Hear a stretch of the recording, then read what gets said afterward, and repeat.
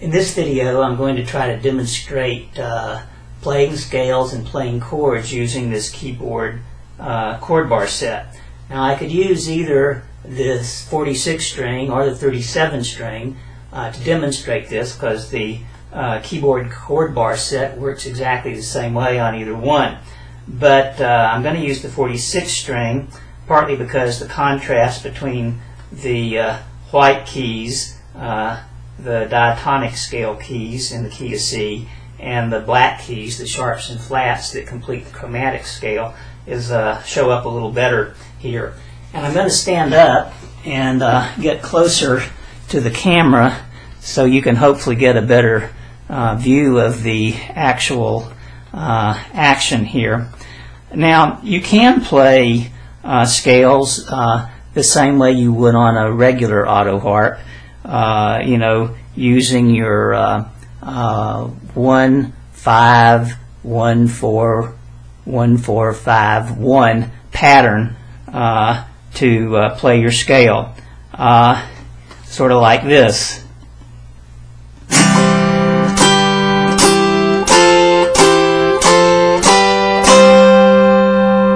And play your do re mi scale. But the really nice thing about this Autoharp is you can also just play the notes one at a time, like you would on a piano keyboard, sort of like this.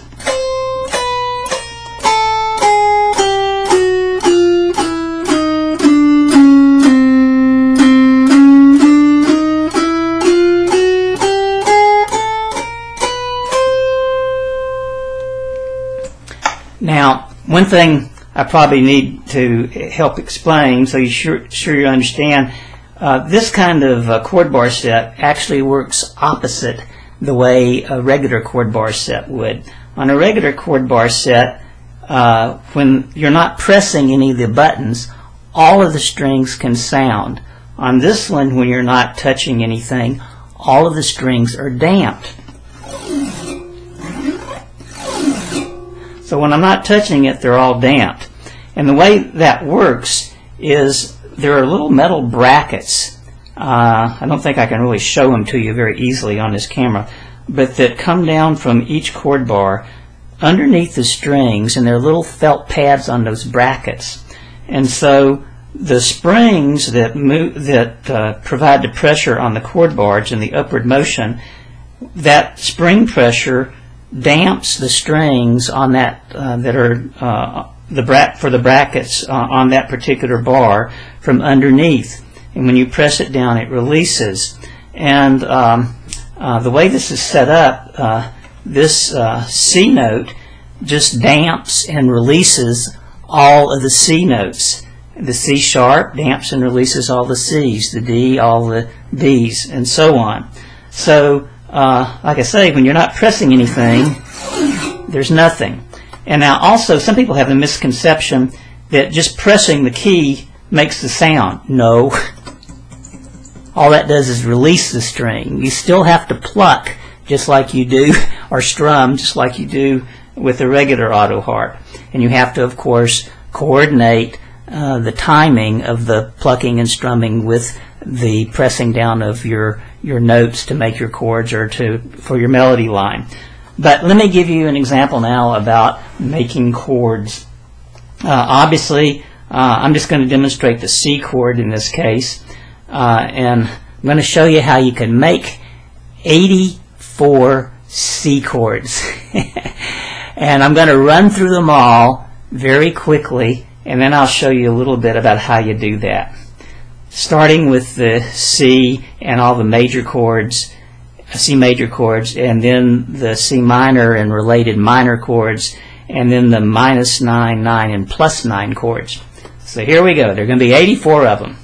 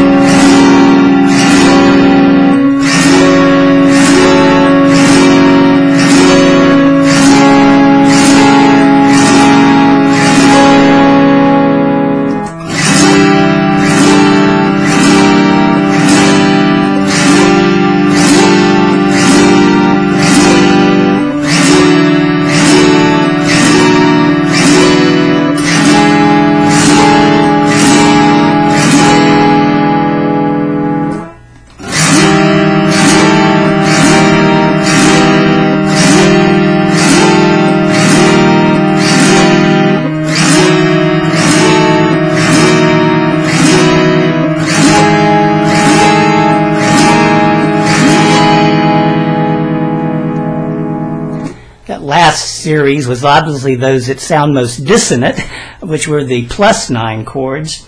And obviously, a lot of those chords, what you're really going for is the melody, being able to walk the melody line or the bass line within the existing chord. You don't always play the whole chord as a strum, but it's you can play at least all those 84 chords just for C. And similarly, you can do that for all 12 chords of the chromatic scale. So 12 times 84 gives you over 1,000 chords that you can play and transition between using this one chord bar set. But of course, the main purpose that I like about it is it gives you the ability to get any harmony combination you want, to walk the melody or the bass line within a chord, and so on. And of course, the one other thing that's important to learn is how to transition smoothly between all the chords, and how to coordinate the pressing down of your keys with the strumming and the plucking. Of course, that's a challenge with a regular auto harp. It's a challenge with this one. A little more challenge with this one, since you're almost all the time pressing down 3, 4, or 5 chord bars, notes at a time, and working within that to find and to play your melody line and obviously your arrangements and your harmonies.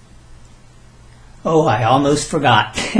Wanted to show you a little bit about how you make all of those chords. Again, back to the C chord. If you have the 1, 3, and 5 note, the C, E, and G, to make the basic major chord. And all the other chords you make by sharping or flatting or double sharping either the root note, the C, to come up 1, 2, or 3 steps for your -9, 9, and 9 chords.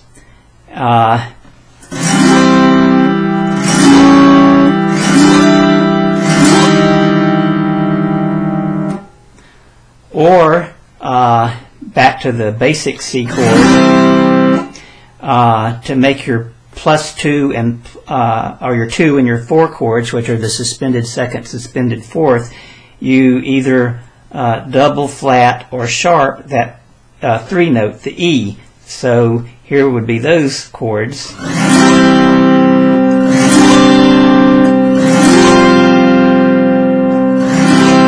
Back to the C.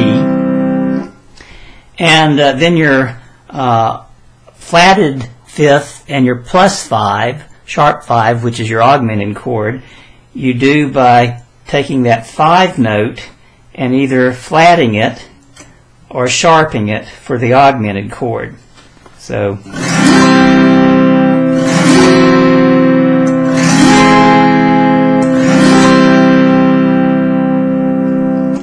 and of course, for your minor chord, you take your 3 note, the E, and you flat it to the E flat.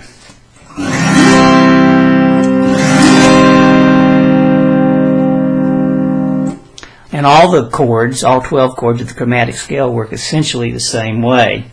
And of course, to any of those chords, you can add the 6 or the 7, what we call the C, like in this case the C7, which is really the flatted 7th, but the convention calls it the C7.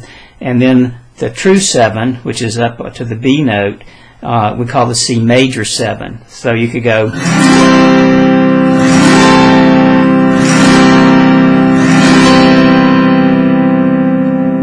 And of course, you can play all kinds of permutations and combinations to get all those various chords, those 84 chords I played for you.